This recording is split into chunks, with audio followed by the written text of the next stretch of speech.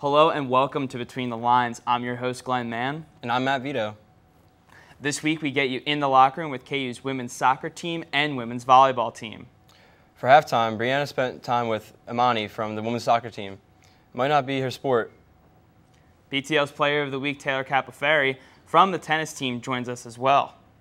Stay tuned, BTL is coming up next.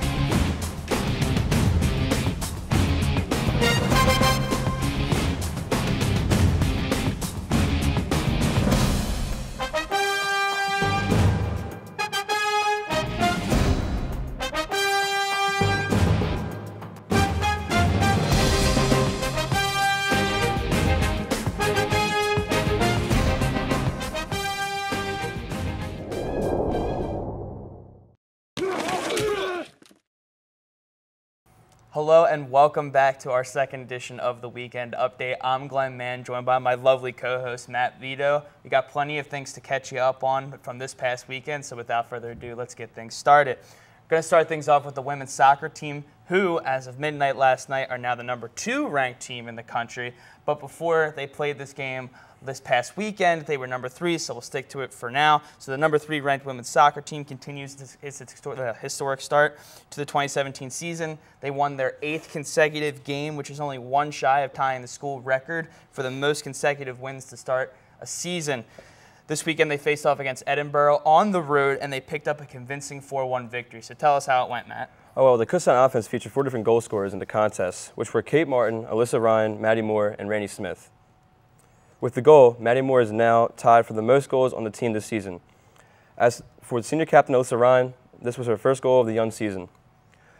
The Golden Bear defense continues to be stellar this season, as this was only the 4th goal all season that they surrendered. The Golden Bears are currently sitting atop of the PSAC standings with their unblemished record. Gannon and Bloomsburg are tied for 2nd. Awesome stuff to hear. Kutztown this weekend will be going up against Mercyhurst, but today, after this episode ends, they will have already faced Westchester, one of our biggest rivals. So it will be an exciting match today, and we'll have Coach Erik Burstein on with us later for an interview. Moving along, we have the football team. So this weekend they played the Millersville Marauders inside of Andre Reed Stadium at University Field on Kutztown's Family Day, where they won a convincing game, 41-21, their 3rd consecutive game. So, Matt, give us a little bit of detail on that one. Well, the player of the game for the Golden Bears was Craig Reynolds, who posted 161 all-purpose yards and 3 touchdowns. One of the touchdowns included a 53-yard punt return for a touchdown. This was the first time the Golden Bears returned a punt for a touchdown this season and since 2010. One of the most exciting plays of the game came on a hook and ladder by Nate Haraka, who caught a pass from DiGalbo behind the line of scrimmage, and then Haraka dropped back and found a wide-open Craig Reynolds in the corner of the end zone. On the defensive side of the ball, Tajir Jefferson led the Golden Bears with 12 tackles. Alvin Crater was a force in the trenches for Kutztown, as he led the team with 2.5 sacks. As a whole, the team came up with 5 sacks and 10 tackles for loss. It's awesome stuff to hear, and this weekend the Golden Bears will look to make it 4 victories in a row, where they have a huge matchup against the biggest rival we have, Westchester, at noon. This game will be on the road, and both teams are currently in a tie for 2nd place in the PSAC East, right behind Shippensburg. So a very important game for playoff standings, and a very important game for the pride of the Golden Bear team. Then moving things along to field hockey, where the #9 women's field hockey team faced off against Seton Hill this weekend on the road and picked up a huge 3-0 victory that puts them now into 3rd place in the PSAC conference, one of the more tough conferences across the country in women's field hockey. So tell us how the game go, Matt. Well, Kira Wozniak was a star for Kutztown this weekend, as she posted 2 goals for the Maroon and Gold. She currently leads the team with 7 goals in the season. The second goal was scored by freshman Trinity Ponton. She is right behind Wozniak with 6 goals. Ponton is also chasing a record by former KU great Anna Bain, who had the most goals by a freshman with 8. Chardonnay Hope displayed another impressive showing in net for the Golden Bears as she came away with 8 saves and her 4th shutout of the season. It's great stuff to hear, Matt. The Golden Bears will now hit the road this weekend as they face off against Slippery Rock in some more PSAC action. And the game is set to start at noon on Saturday. Fingers crossed for the Golden Bears. And then finally, we have the volleyball team where they had some tough PSAC West opponents. Kind of hard to fault them, but they did drop 2 matches. Well, Kutztown played Claren on Friday, and things started out well for them as they picked up the victory in the first set, but unfortunately dropped 3 straight sets after that to lose the match. And then the very next day, they went up against IUP. Not much success there. They were unable to pick up a set victory. They played tough on some stretches, but they couldn't close out the deal and unfortunately dropped both of their matches this past weekend. And they'll look to bounce back this upcoming weekend as they'll be facing off against California University of Pennsylvania and then Seton Hill Friday and then Saturday. But unfortunately, guys, that's all the news we have for you today. So be sure to stay tuned for more Between the Lines.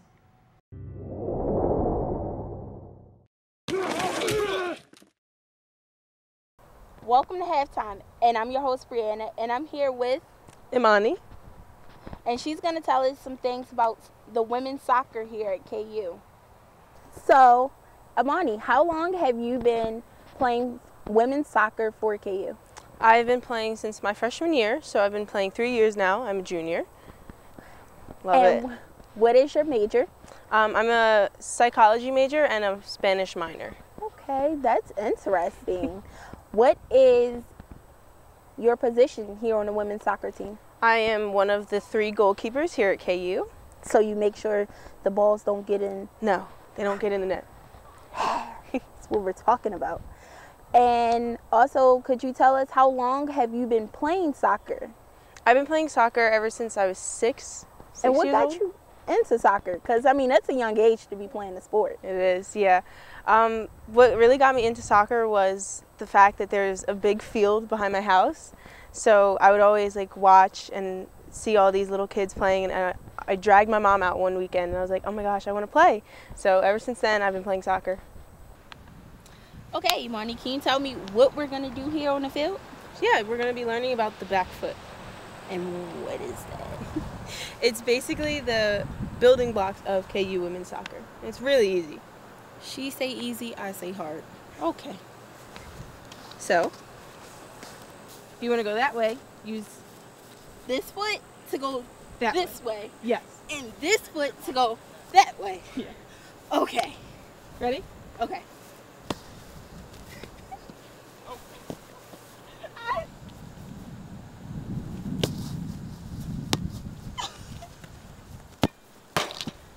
Wow.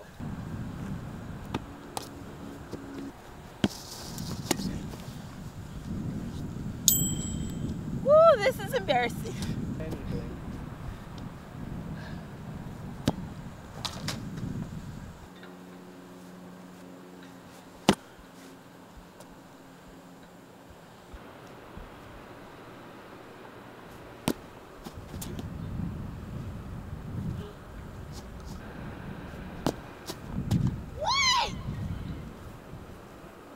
So clearly, I need more practice at soccer.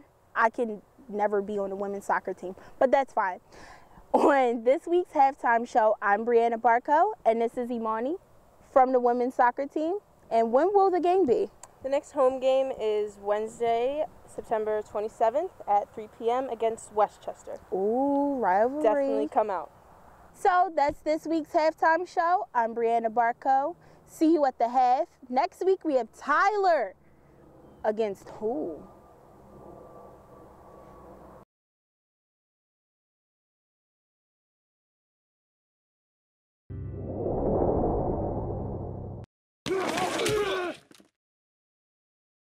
Welcome back to Between the Lines, and today I am joined inside the locker room by the lovely, the talented Mr. Erik Burstein of the women's soccer team. Hello, sir. How you doing? Good. Pleasure to see you.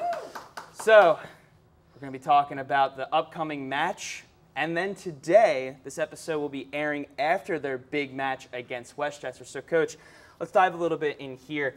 So, last year you played against Westchester in the national tournament. big game, came out on top with that big header towards the end of the game. How do you see yourself matching up with them this year in this Westchester squad? Yeah, we're very young. Westchester's very young. I think tactically we're playing very, very well this year. I think last year we figured our tactics and our style out a bit late.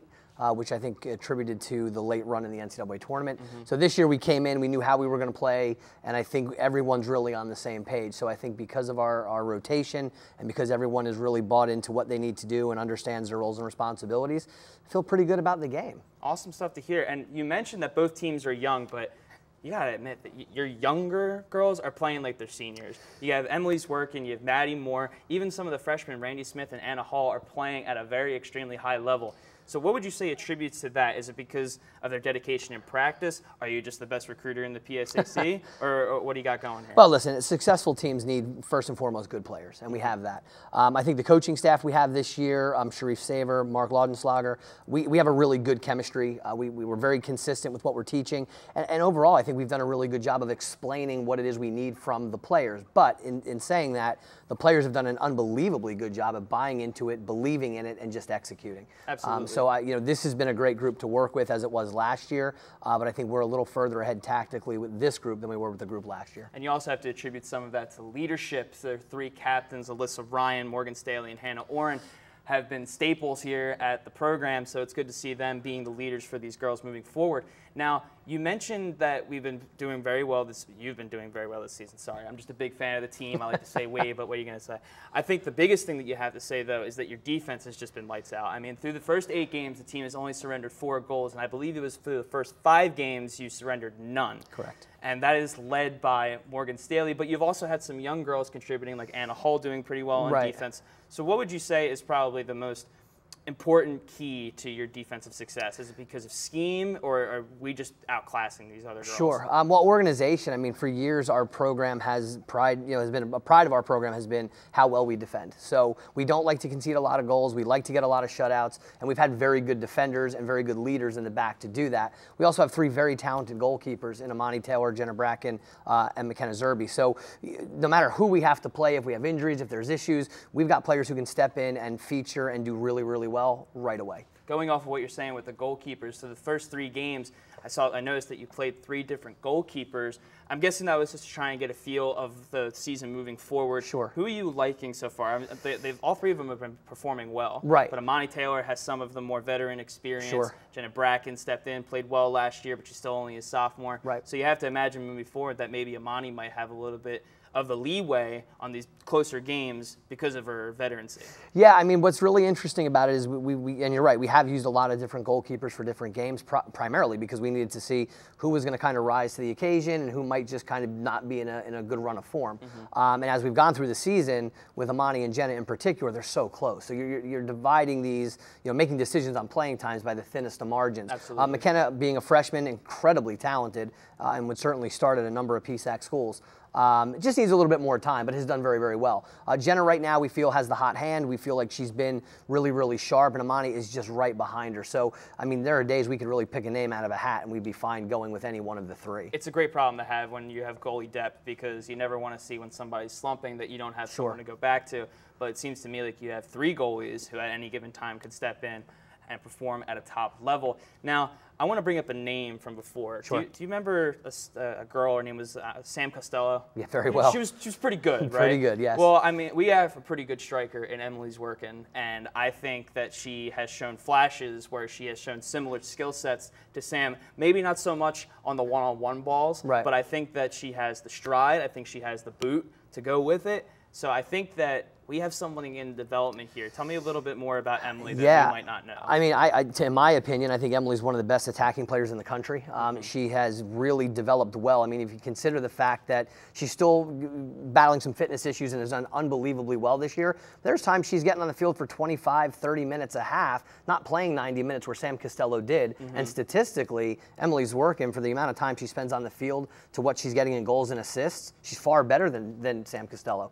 But you're right, they're very very similar players, and I think as Emily continues to progress, as Emily continues to develop, she's going to become one of not only the best players we've ever had in this program, but certainly another All-American and potentially one of the best attacking players to have ever played in Division II. Speaking of All-Americans, we also have Maddie Moore, the sophomore midfielder. It seems to me like she's taken more of a field general role this year where she's distributing the ball well. She doesn't lead the team in assists, I don't believe, Nope. but she's facilitating pretty well. So like, tell me what her development has been from freshman All-American now heading into her season as a preseason All-American with all the expectations in the world. Well, and that's the thing. It's the challenge isn't what she does on the field. It's how she handles the pressure, and she's been very, very good. I mean, she's tied with Emily for goals. She has 7 so far this year. She had 11 all of last year, but she is the first name in every scouting report. So every time she takes the field, people know where she is, and they try to deal with her. But she's been very, very good. And in moments of the game where we need something extra, where we're, facing a bit of adversity, you can see Maddie kind of turns on a second gear. And she's very difficult to deal with. Still, certainly one of the best players in the PSAC, without question, one of the best players in the country. But she has been amazing. And you're right, she has played a little bit of a different role, but every single game you see moments of that game where she starts to really lift her energy and, kind of perform at a higher level, and it kind of runs through the entire team. But she's been fantastic this year. There's always one play in the game where you just look and say, that's why she's an All-American. You get, like, even if it's just a nice touch pass on a swing onto the wing, but it's a pleasure to see her play, and I'm sure moving forward she's going to be great. Now, for something that the fans back home, if you had to give us one under-the-radar player on this roster moving forward, who would you say that these fans should be keeping an eye on? Well, without question, it's Kate Martin. I mean, Kate Martin this year, again, a player last year as a freshman who didn't get a tremendous amount of time, and then actually started and played 90 minutes in the Sweet 16, the Elite 8, and the Final Four, because tactically she's a very intelligent player. But what she's added to our team is a tremendous amount of depth, but just incredible consistency. She's probably the most consistent player we have. We've used her as a holding, more defensive central midfielder, and then we've actually now moved her out into a wide forward/midfield role, and she's been dynamite for us there. And again, she does a lot of work that goes under the radar because we do have big time players in Emily's working and Maddie Moore. But Kate, to me, has been probably our best player because of what she adds to the collective group, not just what she does individually. Well, that's a pretty ballsy statement, and the fact that all 3 of them are sophomores, correct? So moving along forward for the program, that's just got to be so relieving as a coach and as the head of the program to realize that you got this for another 2.5 years, and that's going to be great for this program's success, and I'm sure that you're excited just as we all are. Now, the most important question, the most serious, honest question, I need an answer from you. Can I be your assistant head coach? Absolutely. All right, thank you so much. That's all the time that we have today. Thank you so much for joining us. I'm Glenn Mann. This is Coach Erik Burstein. Stay tuned for more Between the Lines.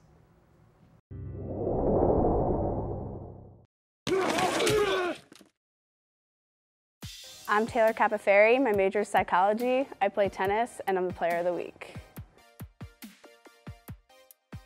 I've been playing since freshman year of high school. I was at the beach actually one summer, and me and my mom were just hitting, and she was basically telling me like, oh, you should try out for the team. So I tried out for my high school team. I get up really early. I eat a good breakfast. I usually hit around a little bit, and then I just talk to my teammates and we prepare for the match.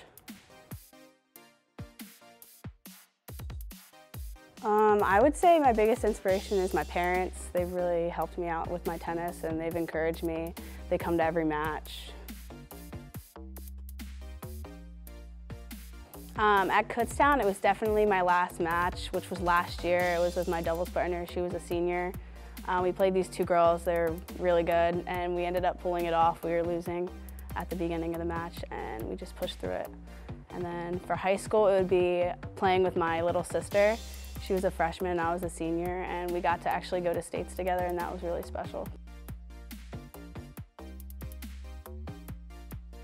Well, since I've started playing tennis, I've definitely made a lot of friends through it, even some girls that I've played against. We've had like times in the off, like when we're not playing, we've gotten to get to know each other. So I definitely say I've met a lot of people through tennis.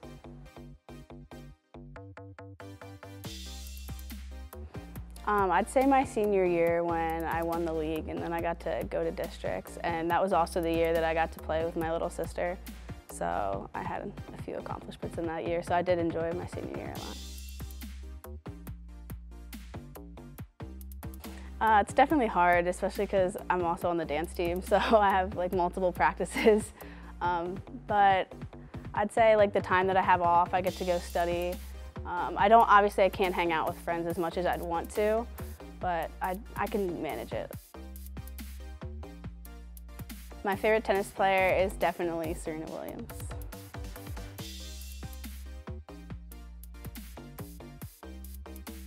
Kutztown was actually the last school I visited. I got to meet with a few of the teammates and I just felt like we connected pretty well, and I met the coach and I love the coach. Like, she definitely cares about every single player on our team, so I just felt like I really fit there.